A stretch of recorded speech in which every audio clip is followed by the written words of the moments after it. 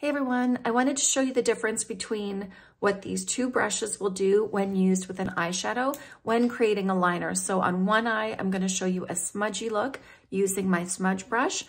And the other one, I am going to use my definer brush. It doesn't have to be from any specific brand. This one, I don't even know if you can get this anymore, but it's a Morphe Jaclyn Hill JH39. But a lot of brands have this, so it kind of looks like a crayon or a pencil. And this brush is also a Morphe brush, and this is the R45. I'm going to use my e.l.f. palette. It's inexpensive and it's good. So on this eye, I'm going to use the smudge brush.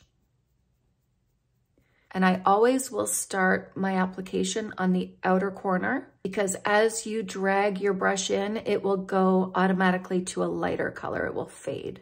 And you can stop it shorter or you can drag it out a little bit. Just to make sure I get right to the lash line, I'm going to lift up my lid just a little bit to make sure that I can get right in the nook there. Now I'm going to take this little thin brush, once again going right at the lash line. The stiffer the brush, the darker that line should look because you're getting more of a deposit, but it's much more detailed. It's much more controlled.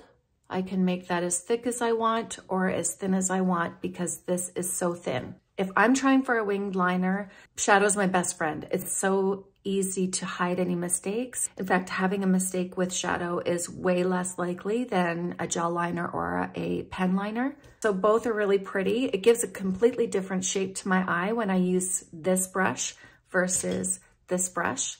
I'm going to just take this a little bit further and I'm going to kind of shadow this in a little bit and pull it up.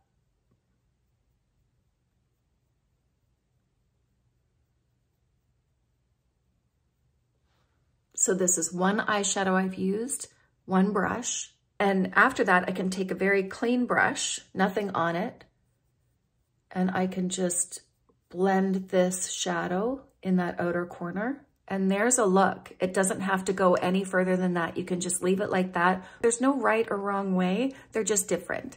So I hope that helps, and I will see you later. Bye.